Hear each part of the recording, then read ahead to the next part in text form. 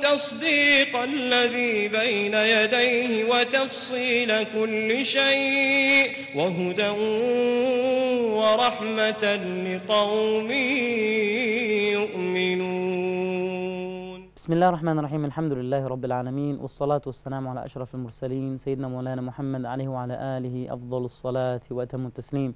We're continuing the development of the story of Musa alayhi salam, and we're discussing how he grew up in the house of Fir'aun and how that was actually a blessing from Allah subhanahu wa ta'ala, so that he would see the ins and outs, he would see the condition of Banu Israel, he would also grow and live in the palace of Fir'aun, so he would see how things are from the inside. So he would get a cohesive view and understanding of the social fabric of both the Egyptians and the leading and ruling class, and also understand the struggle of Banu Israel as well. So we continue by reciting the ayat together and taking them up inshaAllah. أعوذ بالله من الشيطان الرجيم. بسم الله الرحمن الرحيم. فلما أن أراد أن يبطش بالذي هو عدو لهما قال يا موسى أتريد أن تقتلني كما قتلت نفسا بالأمس إن تريد إلا أن تكون جبارا في الأرض وما تريد أن تكون من المصلحين. وجاء رجل من أقصى المدينة يسعى قال يا موسى إن الملأ يأتمرون بك ليقتلوك فاخرج إني لك من الناصحين. فخرج منها خائفا يترقب قال رب نجني من القوم الظالمين. ولما توجه تلقاء مدين قال عسى ربي أن يهديني سواء السبيل. ولما ورد ماء مدين وجد عليه أمة من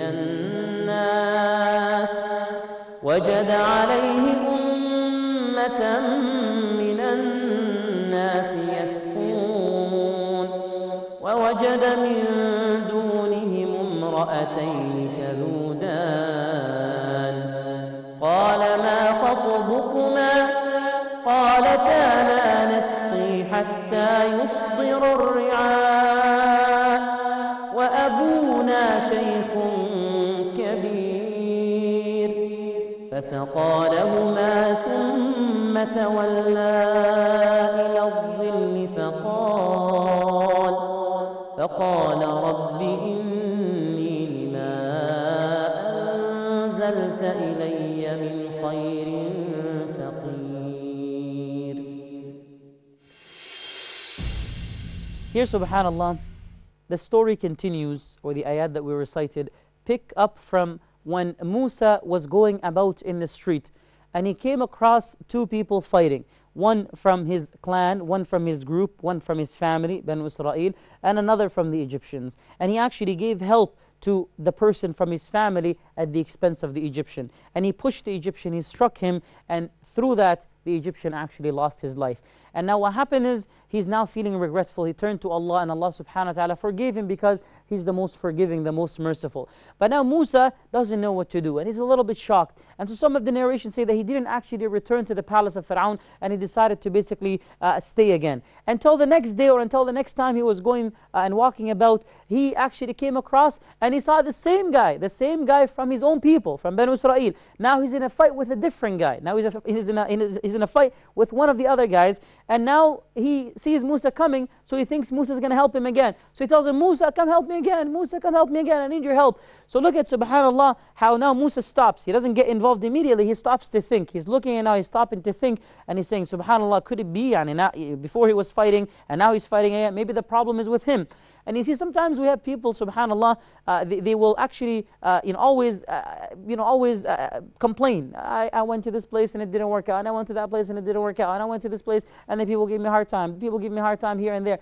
And they keep complaining about the hard time that they have with people, but they don't stop to think, could the problem be with me? Could the problem actually be with me?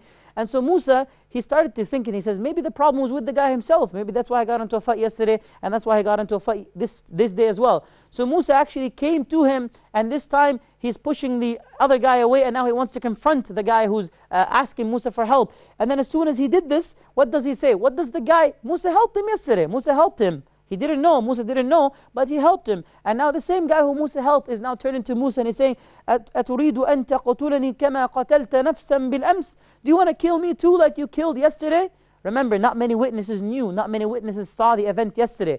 But this time, now the same guy who Musa helped yesterday, now this guy is actually publicizing, and he's making a big deal out of it and saying, Musa, you want to kill me too? You want to kill me too like you killed yesterday?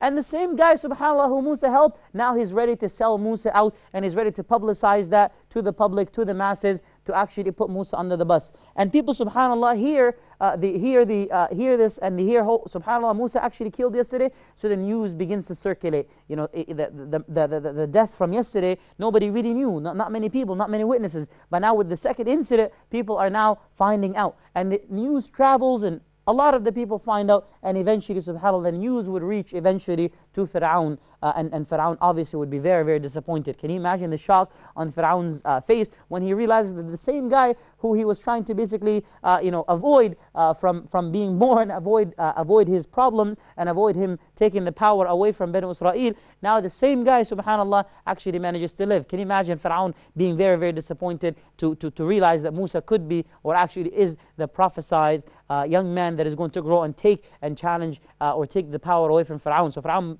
must have been very disappointed. And so subhanAllah, Musa now, فَأَصْبَحَ فِي الْمَدِينَةِ خَائِفًا يَتَرَقَّبُ. Musa basically becomes very, very wary and very, very scared, very, very afraid. And every time he's walking through the city, and he's careful. He's looking to the right, he's careful to the left, looking to the left. يَتَرَقَّبُ. He's wondering, am I going to be attacked? Am I going to be arrested? What is Fir'aun going to do? What's going to happen to me? The news is spreading very quickly. And what happens? Allah subhanahu wa ta'ala sends him a messenger, sends him somebody to help. And what happens? وَجَاءَ رَجُلٌ مِّنْ أَقْصَى الْمَدِينَةِ يَسْعَى. A man came from the height of from far away, from within the city, from within the town. He comes to him, and he's coming to advise him. Musa, news just reached me that Fir'aun is sending all of his troops out. They're all looking for you. You need to get out, and you need to run, and you need to save yourself. And so Musa hears this, and he gets very, very, wary. He gets worried. Subhanallah, what am I going to do? There's no time to prepare. There's no time to take food. Imagine, remember, he's outside walking. He can't go back to the city. He can't go back to the palace and get his clothes, pack up, get his, food, and there's no time. So right away he starts leaving Egypt. He starts leaving Egypt on foot, and he would travel almost 1,000 kilometers under, somewhere between 7 to 8 days, around 8 days within a week. He would travel out of Egypt into, through the deserts and away from, the vicinity of Egypt. And so he leaves, and he goes to a city that is called Midian. And when he goes there, subhanAllah, I want you to imagine, just take a moment and pause. Imagine a man walking in the desert. Eventually, after walking for so long in the heat, his clothes are full of sweat. He's walking fast. He's trying to avoid, being caught by Fir'aun. And Fir'aun is looking still within the vicinity. It did not occur to him to look outside of Egypt. But Musa has left, subhanAllah, and Allah saved him through the advice that came from the man. But eventually, I want you to imagine here, Musa is walking. After a while, his shoe wears out. Now he's walking bare feet. His legs are getting, subhanAllah, from the heat of the sand and from the cold of the night. His face is probably full of dust. His hair is full of dust. His body is worn out. His clothes are definitely worn out, and his shoes are gone. Now he's all, subhanAllah, by himself, walking, tired, fatigued, and he finally eventually makes it to Midian. I want you to imagine, after that distance, After that walk, imagine right now two people in your head. Imagine a person sitting on a throne, with the king, being the king of the kings at the time, right? Human king of the kings. And now this person is enjoying food and luxury, and there's people around, advisors, and he has access to the power of the power, all the power. And then a guy who's homeless, literally homeless, walking in the street with no support, nobody with him at all, bare feet, no clothes, or just the clothes that he's wearing, no food, no provision at all. Who do you think, in your mind, who do you think is successful? Who do you think is happy? Who do you think is actually victorious? Who do you think is in a better state? A lot of the time, subhanAllah, we say, well, the person who has everything in the world is probably in a better state. But look at Fir'aun, subhanAllah, in his palace, and Musa walking homeless away from his home with no support, head in his eyes at least, nothing waiting for him on the other side. SubhanAllah, look at how Allah subhanahu wa ta'ala shows us that perhaps somebody who's homeless may be the recipient of the guidance of Allah, and somebody who's enjoying their life in a palace somewhere may be just being prepared for greater destruction. And subhanAllah, the power of Allah subhanahu wa ta'ala, He gives and He takes, He guides, and He also allows for others to be misguided out of their own distortions, inclinations, and of course wrongdoings. May Allah bless you and grant us success. We will come back and resume after the break, inshallah. لقد كان في قصصهم عبرة لأولي الألباب. Muhammad, the most common name in the world. Why were so many parents interested and still are interested? Welcome back. We are discussing and continuing the discussion of story of Musa alayhi salam. We left off at the part where Musa is now finally reached Madian, and Madian city is obviously, or the town of Madian is still, till this day you can actually find it and visit it. Beautiful, beautiful place, but it's 1,000 kilometers away from Egypt, and he had to actually walk that with his feet, subhanAllah. So imagine continuous walking day and night, perhaps resting only very, very limited time by himself. And imagine this is his first time out of Egypt, and he's probably asking for directions along the way. But because he is strong and he is very, very built, and he is very, very capable of taking care of himself, he eventually, and Allah subhanahu wa ta'ala is helping him every step of the way, of course, he eventually makes it to Madian. Now I want you to imagine the exhaustion. He's bare feet. He has very, very dirty clothes from the travel. It's the only pair that he's got, or the only clothing that he's got. Subhanallah. So he looks to say the least not in the best form of presentability. He's not presentable at all. But he comes to Madian, and as soon as he comes to Madian, he comes to the area where there's a well. So there's a well, and he finds people around the well, the water of Madian, and he finds people gathered there, and everybody's trying to get water from the well. And of course, this society, it's a society where the strongest go first. So there's no clear order. Not everybody has their turn. Obviously, the strongest guys are at the front, they're getting the water, and the weaker people are at the back, they're not able to get in. And so subhanAllah, Musa sees that, and he's looking and he's analyzing. So Musa has now, what has Musa learned? Musa has learned to see and analyze the world around him, and to subhanAllah look at what's going on in the environment around him. So he's looking around and he sees two women amongst the men at the very back, and they're waiting for their turn. And he notices from them signs of modesty. They're lowering their gaze, they're very respectful, but at the same time he's a little confused as to why they are out by themselves amongst a group of men and why they're at the back. And so Musa alayhi salam, he comes in a very dignified manner. Imagine, and he offers, is everything okay? مَا خَطْبُكُمَا? What is the matter? Are you okay? Is everything fine? And they tell him, yes, everything is fine, but لَا نَسْقِي حَتَّى يُصْدِرَ الرِّعَاء. We're not going to go and intermingle with the rest of the men. We're going to wait calmly and beautifully for our turn. And the reason why we're here, don't get the wrong idea, وَأَبُونَا شَيْخٌ كَبِيرٌ, because our father is very old, so he can't come out and do this by himself. So we have basically to take care of our family, to take care of, basically we don't have any male siblings, so we are the ones that are coming and trying to basically get some water out. That's basically what they said in very short term. So imagine, they said very, very short, concise sentences to avoid the conversation from being carried on for too long. And here we see a model of, subhanAllah, a model of respect, and a model of readiness to help. Musa could have said, man, I have my own problems. I am homeless. I have nothing. I have my own problems to worry about. But rather than worrying about himself, Imagine some of the narrations say he didn't even get water for himself.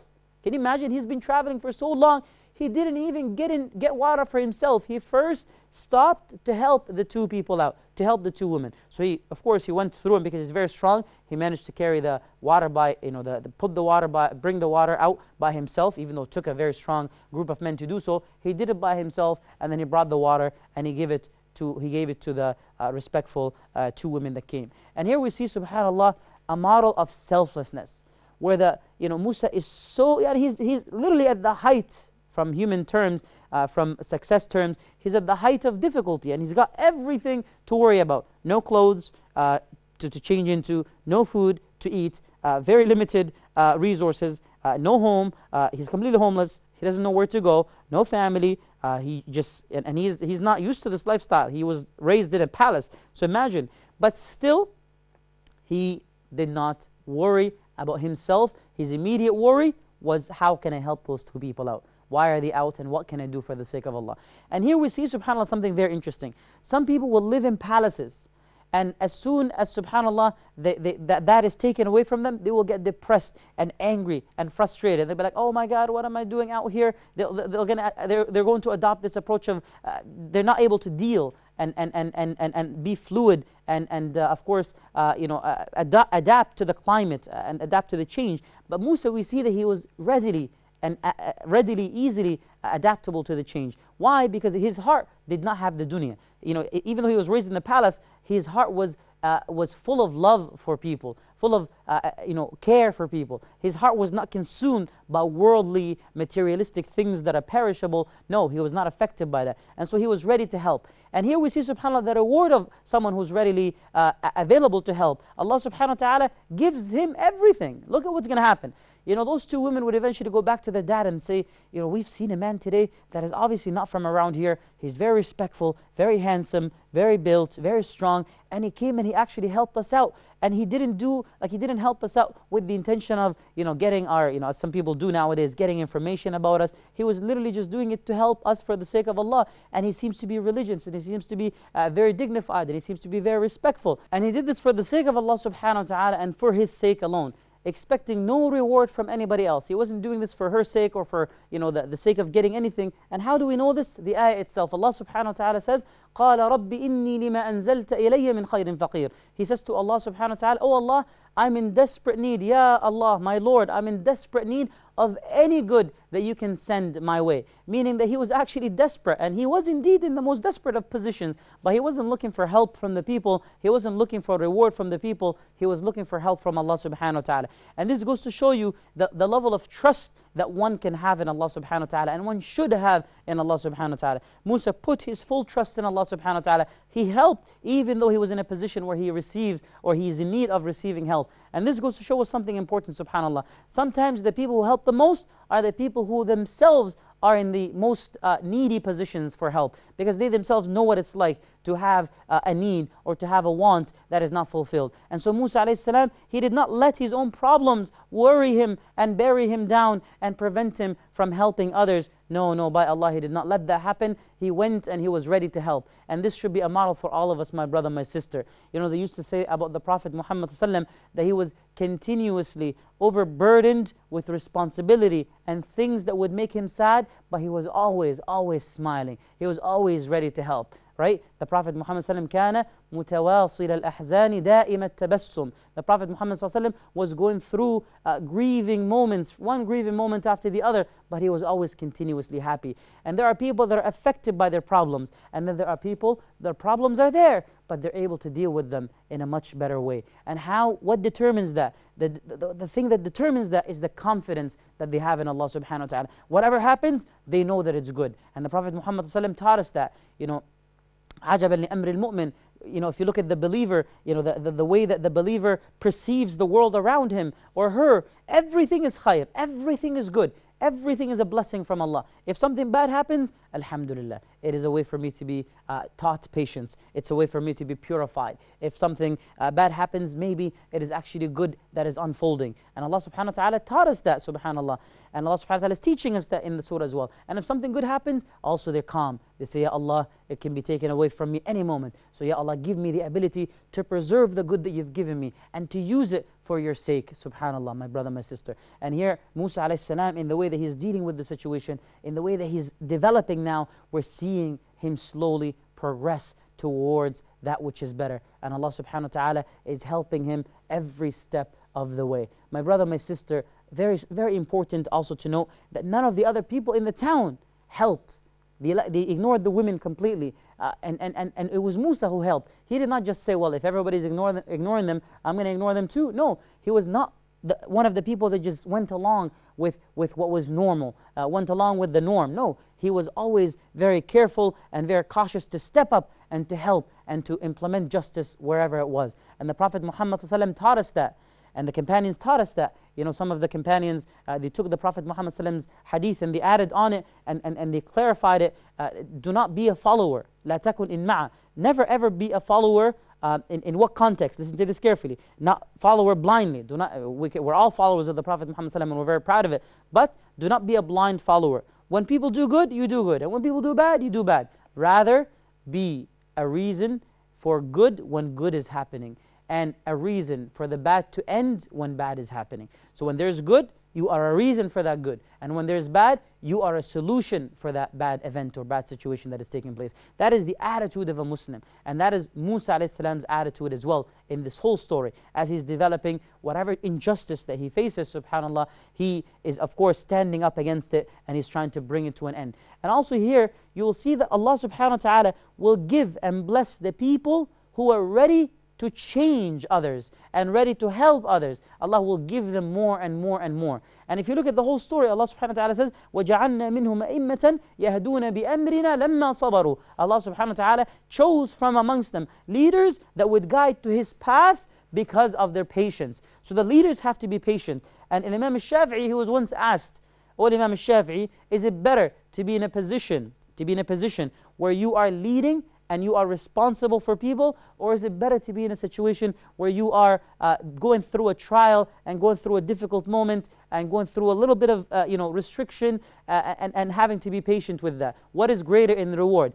Going through a difficult moment and receiving a reward for the patience, or being in a position where you're helping people and receiving a reward for helping people and leading people and being in charge and managing people?" And Imam al-Shafi'i says, do you think anyone can reach a position where they are, by the will of Allah, helping for the sake of Allah, except that they go first through periods of testing, right? Do you really expect anybody will be elevated to that level?